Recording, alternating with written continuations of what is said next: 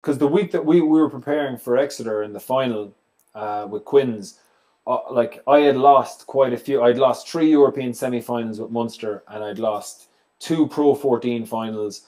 And I was probably thinking to myself that first week and going, "Oh man, can I go through another week where I pour so much of myself into it and then end up losing?"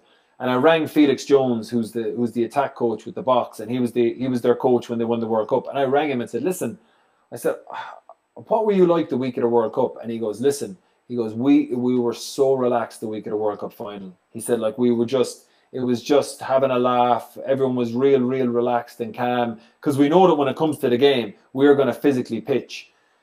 And I just went, "Oh, okay." So I just tried to enjoy the week then, and I'd imagine that they're very much doing the same thing.